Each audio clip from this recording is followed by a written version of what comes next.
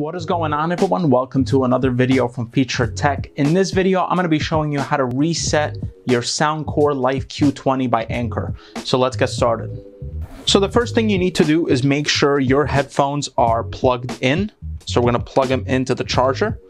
So right there, it's showing you that red light.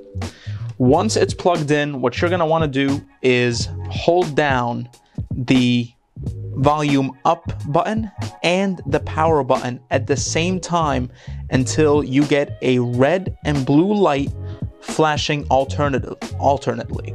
So we're going to press that down right now, and you have to hold it down for a few seconds and it's going to begin flashing. I don't know if you saw the blue and the red light flashing. So I'm going to do it again just so you can better take a look.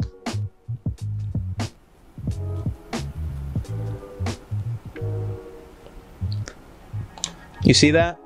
So once that happens, it means that it's been reset. Okay, everyone, so I hope this video was helpful to you if you are having issues with your Q20. I hope it did solve it. If you have any questions, leave them down below. I'm by no means an expert on this matter, but I will do my best to help you. Make sure to like and subscribe to this video if it did help, and I hope you have a great day.